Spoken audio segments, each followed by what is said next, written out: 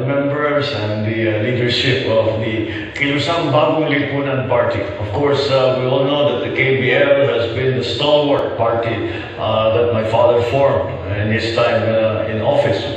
And the KBL has had a very clear set of ideologies and aspirations for our country. The vision of our country was very, very clear as it came from my father. And this is what the KBL continues to strive for, and continues to work for, and continues to exist for, so that we are at least representatives of that vision of my father. And I thank all of you who have been with us all of these years and that have never left the fold of the Kilusang Bagong Lipunan. Thank you for all that. I am, of course, overwhelmed by the expressions of support and endorsement that you have given me today. I hope it is because I have stayed true to the ideals of KBL that as has been handed down from my father's time. I hope to continue to work to achieve that ideal, to achieve that dream, to achieve that vision for our country.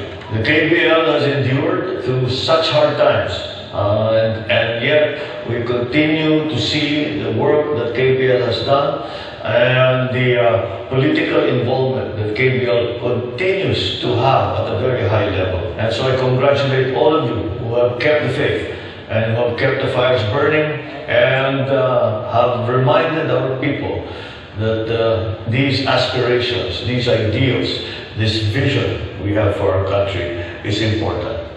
Thank you very much and good morning.